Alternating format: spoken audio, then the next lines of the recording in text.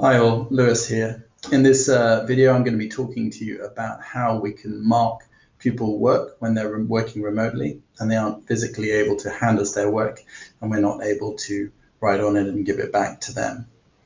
I don't want to, in my own teaching, to be printing pupils' work after they've emailed it to me, hand annotating, scanning that, and sending it back to each individual pupil.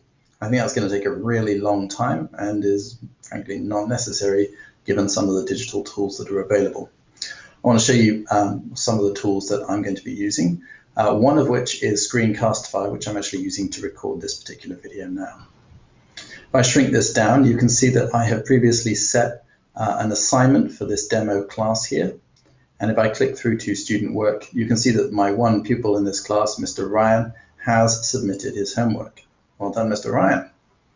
I click through on his name. We can just click on his name here. That would take us to a picture of what he has submitted. This is a photograph that he has submitted that's come through as a JPEG file. He could have submitted it in multiple different ways. I can look at this, and because I'm recording my own desktop, as I talked about in a previous video, I can then share this video with Mr. Ryan after I've marked his work.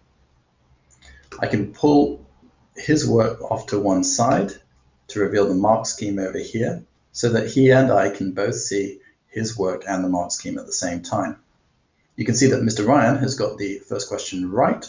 It is the pancreas. 4A is the pancreas here. But I see that for 4B part 1, Mr. Ryan has put D when the correct answer is A. Oh dear, Mr. Ryan. So I could then give Mr. Ryan some specific feedback about his work, maybe highlighting the part of the question that he needed to pay attention to. Or if I needed to, maybe I could flip back to footage of myself talking to him face to face.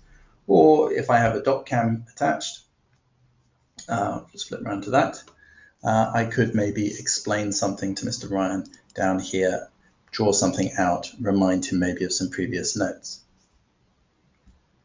Once I've done all of that, obviously I'm also going to be keeping track of his score.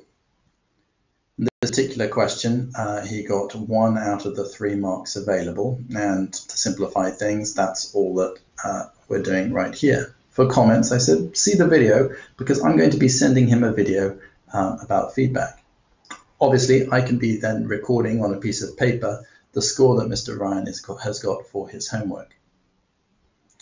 I could then post this back to him by hitting this button here. And once I've done all of that, I would hit stop sharing. When I hit stop sharing, that will bring up an image like this, and the video will be uploaded to my Google Drive. This can take a little while, so what you might want to do is to go back to the pupil work and start recording your feedback for the next student while the video is uploading.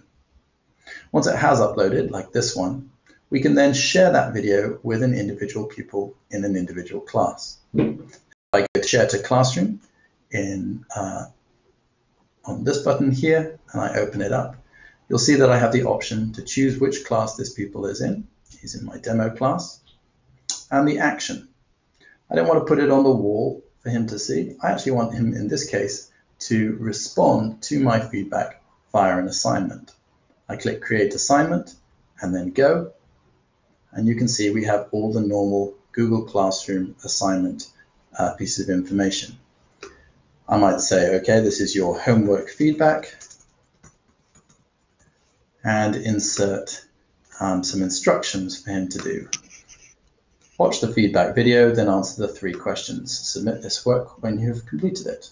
So my 3 questions are, what was your overall score on the assignment?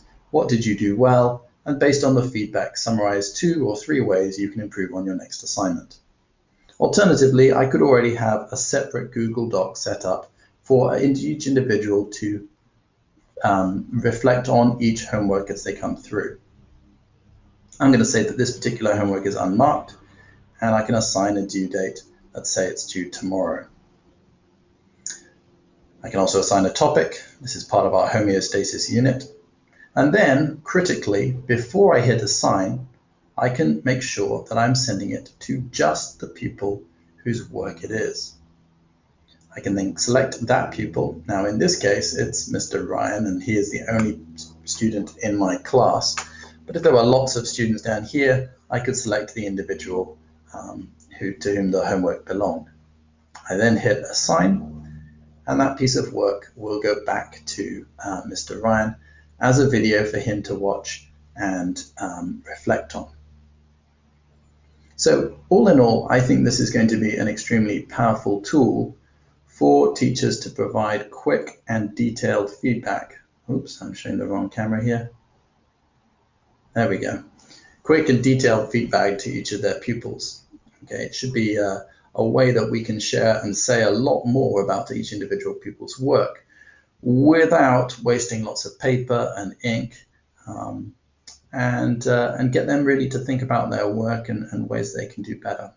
Hold them accountable for their work, and encourage them in what they're doing when they aren't with us in person. I hope you found this video helpful.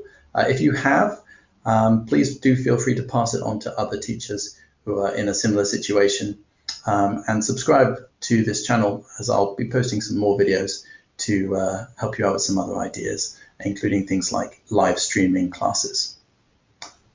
Take care.